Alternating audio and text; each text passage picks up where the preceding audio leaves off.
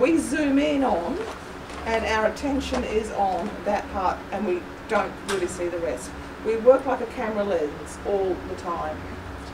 But when a camera takes a photograph, it's not operating like that, it just goes snap. So while we're looking at this and we're seeing that detail, when you're taking the photograph is just taking everything, it's not zoomed in the way we look. So it's a very interesting effect that the way our eyes work. They're fascinating creatures, read up on it. But our eye works like a telephoto lens, and that's why our photos are often disappointing to us when we come back. We photograph this gorgeous scene, it's stunning, it's going to poster of the year, and you come back and go, Our eye sees that, but you photograph it like that. Until you put the flash on it, and then it really stands out. But see, when you're photographing it, I was only seeing this, I wasn't seeing everything behind it. So I'm kind of seeing it like that, but the photograph comes up like that. So when you're in the room, and this is a difficult one when you're trying to sell clients on something, when you're in the room, they will see that, but you're showing them a photograph. And in the photograph, it's really flat. So you've got to complement that with some discussion, with some description. If you're sending it on a written document, add some description. Get them to visualize it through your words and your images, okay? And throw a flash on it as well. But again, like when you're actually in that room, I mean, this was again the Plaza Ballroom, as I said, I used to live there. There's the texture drops without the icky banner in the middle. But when you're actually in that room, these clotheslines, this Australian art theme obviously, looked really good because they filled up that middle space, and they had the little singlets and the board shorts and things like that hung out there, and it really helped theme the room because they were tall. They weren't a visual problem, but they added impact. But in a photograph, it just doesn't translate as well. And this is where, you know, as event people, you're going to have to start interpreting photographs, because clients are going to come to you with photographs, and you've got to read the visual clues in that photograph to tell you how big it is, how small it is, what they were using, and work out the scale, because it can be very deceiving. For instance, this one here, big foyer, I think it's Mazda. Now, what size would you think all those balloons were? Are they all 5-6 foot balloons? They vary. They do vary. How much by do you think? Are they fairly similar, or are there big variations? Not by much, no. That's a 6 foot balloon. That's a 3 foot balloon. A few feet. Now, it's very difficult to discern that, because you don't quite know where this one is sitting in the room, because you've got nothing to reference it for. You have some reference here as to where your height is. Like here's a door, so you can tell roughly where your height is. Don't be misled by that, that's 2 floors. So you look at your heights, use your visual cues around you to give you a sense of what scale of the environment you're working in. So don't just look at this and go, oh yeah, it's probably 6 metres. That's actually taller. Because you've got, yeah, I think it's about more like 8 metres. There's a standard door there. So that'll be a standard room height, roughly there. So you've got 1, 2.5. So you use your visual meters like that to read your venues, which is this slide here is reading your venues. It's not just reading the size and scale of the venues, but it's also looking for how you can use your venues. Did the previous one make sense to you, by the way, when I was talking about that? Mm-hmm. You understand what I'm saying? It's like using the bits and pieces around to interpret what you're looking at. Feel free, by the way, I don't know if I've made this invitation before, if you've got questions while I'm talking or points you know, go, Miss. Okay, things to look for: rigging, in-house lighting. Don't assume it might be set up for an event, so ask. You know, you can walk into a venue and you go, oh great, look, they've got all these lights up there and they've got this, they've got that. But you don't know whether that's been put in especially for an venue that's happening the next day or that night, or whether that's standard. So ask. If it's standard, yay, but get it confirmed. Venue furniture. What have they got available? Can you use it? Is there any? The stage, lecture, dance floor area. What have they got that they bring in-house? Interesting spaces. Think outside the box. Have they got areas inside the building or outside the building that you can utilise for part of your event? And will the theme work in the venue? Like if you've got a client who wants to do a bling bling theme and they want to do, you know, Venetian masquerade, one of my favourites, oh so original but fabulous, just the same. Would you take them to the Stockman's Bar and Grill? Yes. Thank you, Jeffrey. Good one. You know? No. No. So, you know, if you've already chosen your venue, if you've got a client, and here we have that wonderful room again, choose a theme that's going to work with your venue. That's a lovely blank space, but as I said before, you're going to have to work around those posts. And we're going to have a look at some of this, but we've actually done a bit of this one. Cool, we've had a look at that one. And we said before, is that there's no rigging.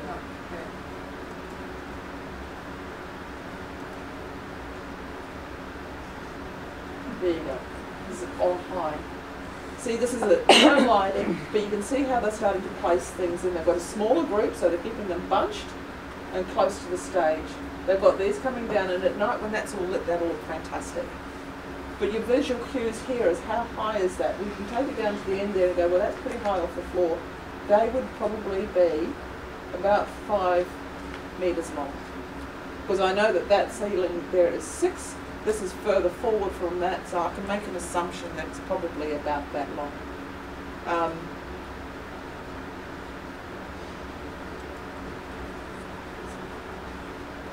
Just go back again for a minute.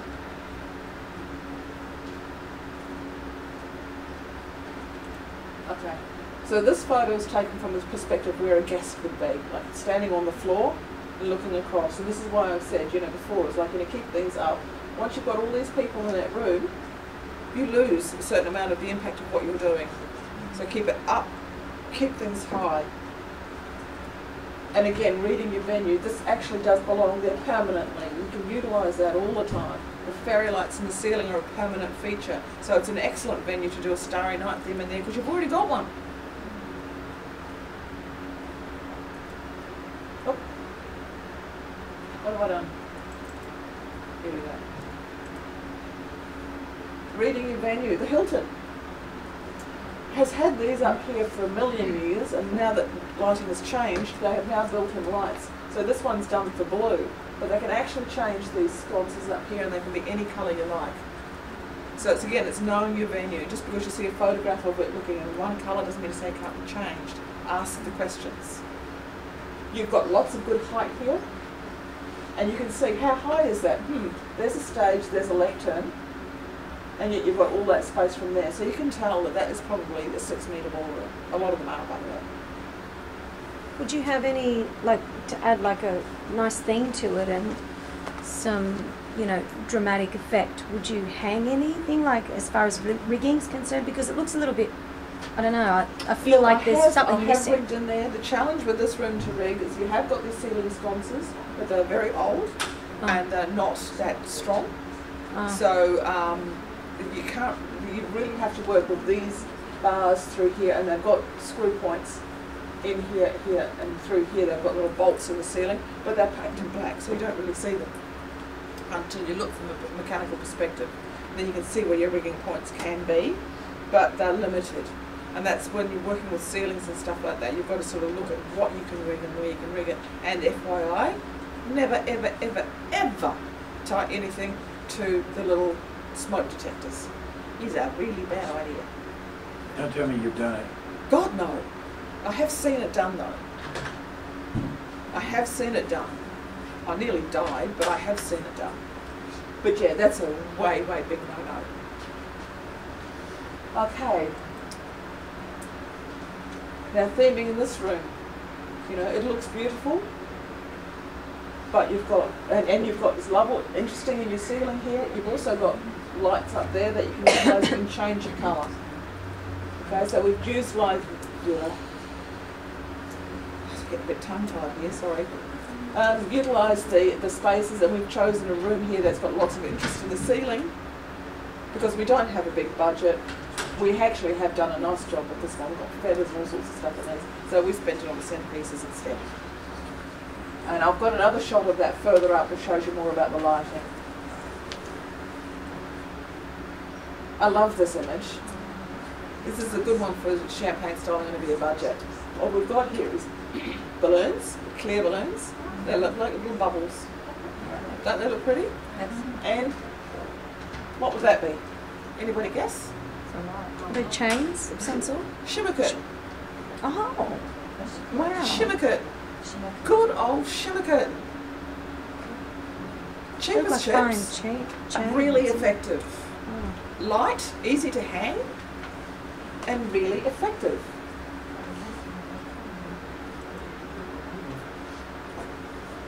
Back to reading venues a little bit. This is a photograph that people sent me before, and it's like, oh, I really love this look. How the hell have they rigged that? You look at it, can you see the rigging?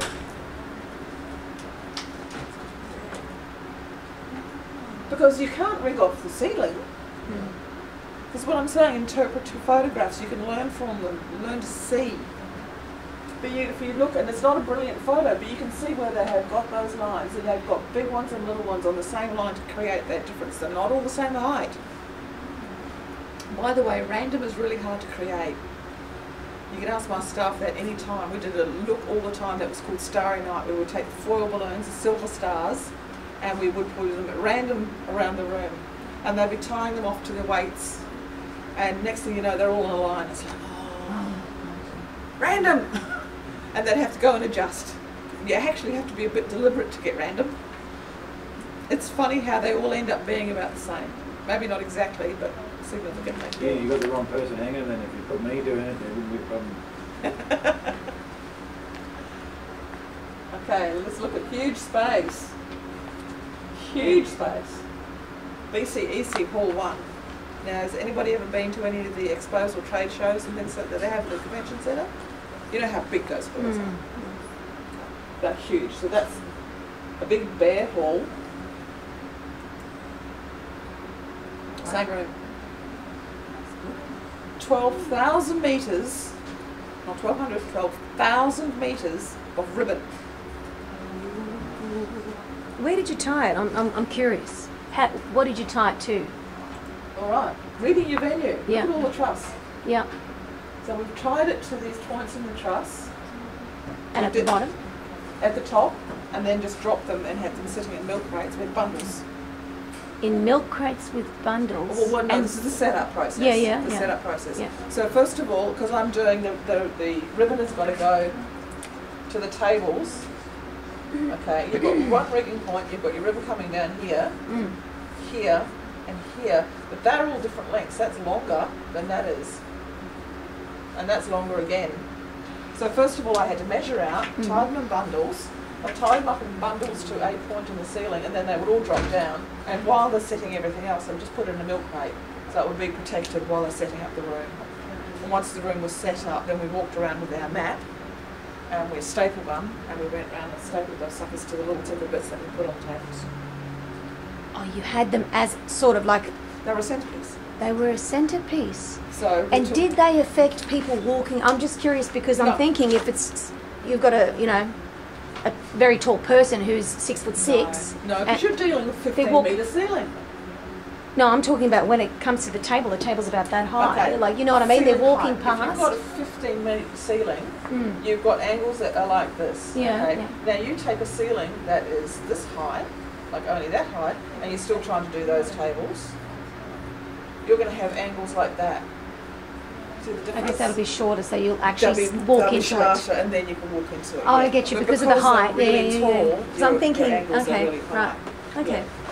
That's really clever. It's a great look. The other thing that's really great about this look too is you can still actually see through it. You had in this, you had 130 tables, so you had 1,300 guests, and you had four stages around, so they'd have rotating. And what was the event? It was Oracle, I think it was, IT, a while ago. Lovely, But they could yeah. still see straight through it because it's just ribbon. Ribbon on one side is this wide and on the other side it's as thin as a piece of paper. So it's just ribbon, but the impact in the room, that's why we called it laser ribbon.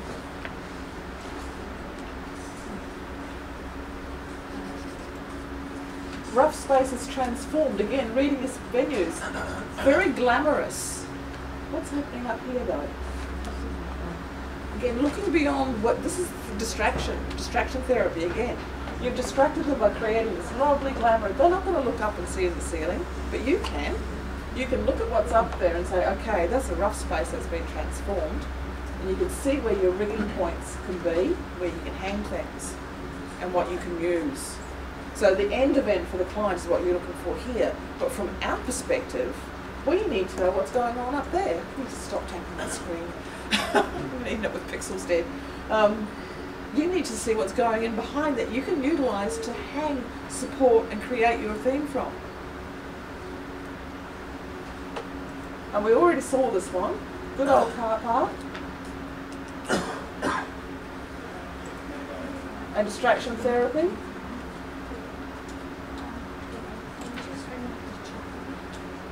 I think we've already talked about these. Oh, here we go, centerpieces, heights. Yes, centerpieces should only be used, not necessarily. Sight lines we've already discussed briefly. You don't necessarily going to be talking to the person at the other end of the table.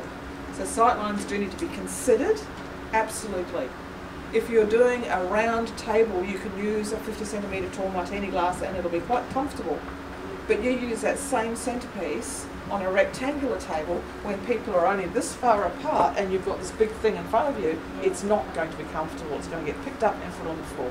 Trust me, guests will do that.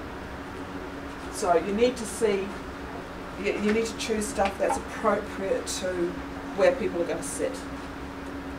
One rule not to break, ever. No living creatures. There was a trend for a while there of putting fish in fish bowls, and some people still do it.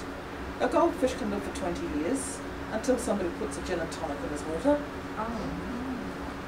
It's cruelty to animals, it's not necessary. It's just not right. No, it's not right. But they look lovely, you know, the little fighting fish and things like that. They look lovely until some twit gives them a drink. And then they're dead. And guarantee somebody would. And you can guarantee somebody would. I did a function once where I actually got that. It's actually a goldfish and chopped it in its throat. So we've talked a little bit about using centerpieces for height, line and form. And they can be quite simple. I mean, these ones are actually done on a floral base, which requires a bit more skill. But you can easily use these in a gel vase. Just use a vase with the floral gel, and then you can control your positioning. You can't just stick it in a straight vase because they'll sort of go. So you need to put some gel in so you've got some control over how you place them. Oh, hang on, I've gone backwards. Tall styles. Again, we've got the reds and the silvers going in. Gold, is it gold? Yeah, gold. So we've got the two metals going, and a double sash, and you've got height and fairy lights going on through there. And here we've changed the look by adding cobwebs. So you've completely changed the feel by changing some of the elements you've incorporated in it, but you're still using the basic same structure. And here we've combined the big balloons and the centerpieces, and we've created Night of 1,000 Moons. Isn't that a lovely title too? Night of 1,000 Moons. Doesn't that invoke romantic images of under the starry skies? You know? And it's, again, your weather balloons. Now, I love working with these weather balloons because they're white, they're big, and they love light. So you can go out there, and if you've got a lighting budget, you can take your lights and you can aim them directly at those balloons. You can change the colours. The next thing you've got Mars, you can put pattern gobos on them, and you've got Saturn, you've got planets going on up there. It could look really, really cool. So this one is all the balloons are hung from the ceiling because you've got ceiling height here. You've got plenty of rigging, you've got massive heights. You can take your 8-foot balloons. I mean, these balloons are literally this tall that are hanging up here. Now you can take those and you can use those in that room really effectively and work with those middle spaces. Again, proportion, scale. But here we have a room that doesn't have that height. So we've still created a very similar theme. It's not quite as random because we have to work off the table, so there's a bit more linear. We've created a bit of the random by going with different heights, but these are a much smaller balloon, they're an inch thick. And again, instead of anchoring it from the ceiling, we've taken it from the floor. Because you've had to. They actually have got rigging in the ceiling, you could, but it wasn't usable. So props and materials. Shimmer curtain. Cheap, cheerful, super effective. Double-sided tape and some shimmer curtain and go girl. Throw a light up it. Here we've got Priscilla, we've got the high heel platform shoes on a light box. And can't really see those unfortunately. It's not, I should have put in another photo. But they were hysterical to make. They were actually real shoes that I picked up in a sale. And I got vinyl and created a platform on them that was like that high and stuck them on a light box. Again, lots of fun in Aladdin's cave making things. We used to call it the sheltered workshop. I spoke earlier about the James Bond cutouts. But again, put them on a riser, throw a light behind. This is an oil wheel, by the way, lighting wise. They are out there. They're not that easy to find anymore. They're not that popular anymore. But for a James Bond, if you can find a supplier that has the oil wheels, they're great. It's like a lava lamp on a wall. They've got this oil thing, and when it warms up, they move. So it is like a lava lamp sort of effect. And when we see the old James Bond films, you remember the opening scenes? Yeah, that lava lamp sort of a look with all the shadows going across it. Well, it gives that sort of combination. So it's a really good light to use for that particular theme. Shimmer curtain. Disco balls. Cheap, cheerful, but a lot of fun. And I spoke earlier about the big air what's-its that you can buy. Now these all have to be rigged from the ceiling. They're heavy. They need a fan. They need an electricity. A fan? A fan. They're inflatable. What, the fan running the whole time? Yes. Oh, wow. Yes. Okay. You turn that fan off and they go... So you turn it off at night and next morning they go back up again. But you know, they need a fan, so they need power, they need light. So they're expensive. They're fantastic. If you've got the budget, go for it. They're awesome. Do they come in different other Yes. shapes? Yes, they do. They're lovely. They come from America. They're airbenders. I can't remember quite what the name is. But then you've got a similar look created with a good old weather balloon. No electricity required. No fan required. You've already inflated up with a balloon inflator, which, by the way, you can use a vacuum cleaner. But you have actually got, in the industry, as you can imagine, they've got proper inflating equipment. Some of it's really nifty and some of it's computerised even, so that you can actually have these little, they've got dual inflators, they call them. They're a little box, they're 2 nozzles, and you can set how much they get, and you stick your balloon on, and they size them and blow them up, and you go, and they're fabulous. And again, I love these. I love them. I'm just going to keep showing them.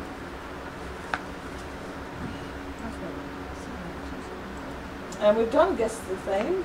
Now here's a good one though. Guess the theme on this one. You come up some real rippers. The clients will come up some real. Client came to me and she wanted, for her theme, for her event, a soft forest. What the heck is a soft forest? I said exactly the same thing, slightly more colourfully. I'm sorry, I'm just thinking when you're saying that. What is a soft forest? What's a hard forest then? She wanted a soft forest. So the trick here is though, is when you've got a client coming to you with something like that, you have to ask them, what does that mean to you? What is it they're looking for? We can assume this from the name, but we really need to question the client and find out, when they say, I want a soft forest, what are they imagining? What are they seeing in their mind's eye? And you've got to do that even if they come up with a Venetian masquerade. What do they mean when they see? What do they see? Ask them the 20 questions. Ask them the why, what's, where's. You know? What we did for this one though, to give her the soft forest, because she wanted it to smell and look and feel a bit like a forest, obviously. So we had limited budget, we did what we could. This is a while ago, so in those days our vases were limited. We had spaghetti vases were all I could get. So we used spaghetti vases to get that upright. We had the willow, we wound it with ivy, and we put moss and fill flowers around the base. And then because we were really lucky, it was in season, we used the chair covers and we hung peppercorn. We hung peppercorn on the back of all the chair covers. That would give that smell. Absolutely right. So when you walked in that room, it smelt green.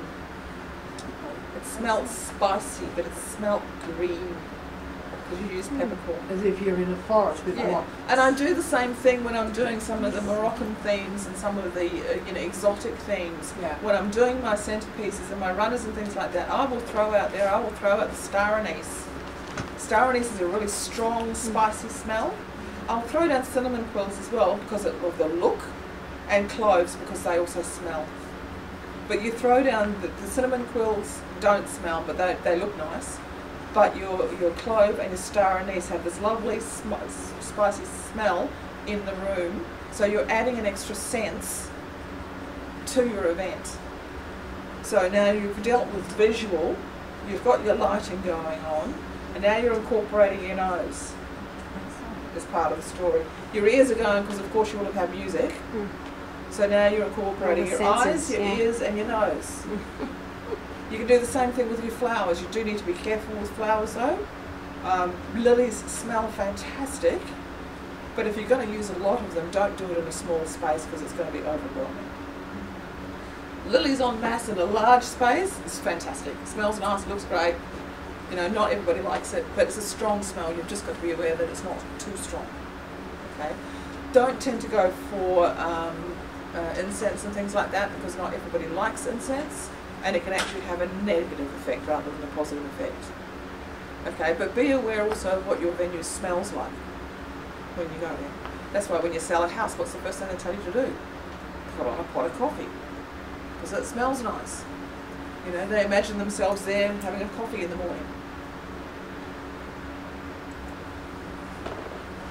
Okay, so we've looked at some of these already. This is different perspectives. Here we go. Let's go and move on to lighting.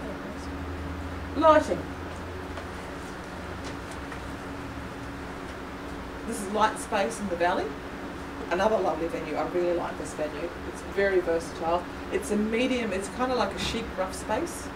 Like it's a rough space in a sense it's beams and it's exposed, but it's well finished. Okay? And then we go in and we add our lighting and we transform it. Here we go. Balloons, shimmer curtain, furniture, lighting. Talking of lighting, we have lighting here today.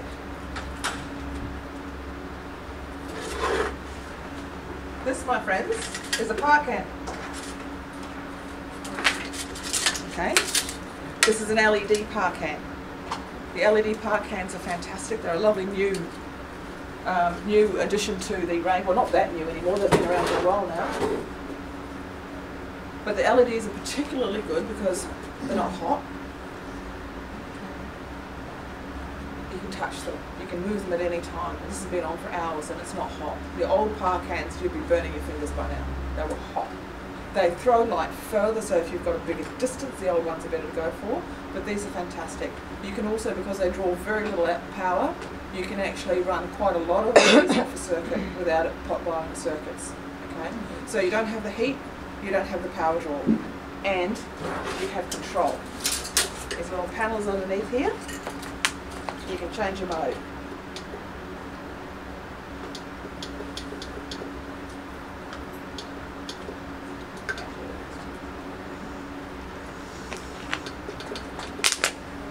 Here you go. Just go. So you can change one power can, you put it all sorts of different settings. And this is just using it manually alone. So when you actually put it, wire it up with the desk, a control desk, you can do lots and lots of different things. Go back. But these things are fantastic. They really are. You can use them to light everything and anything.